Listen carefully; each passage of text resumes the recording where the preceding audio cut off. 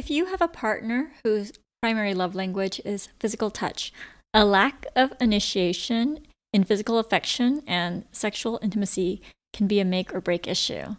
They will start to doubt themselves and wonder what's wrong, questioning whether you still find them attractive. They will take it personally. I knew a woman whose primary love language was physical touch. Her husband had a different love language and a low libido. Talk about trouble in paradise.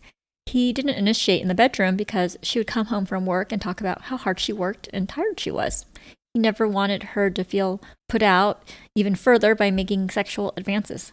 This would leave her feeling routinely rejected. So she would pick fights, which he would resolve by giving her space, the opposite of what she really needed, which was to be held with the comfort that he never wanted to let her go.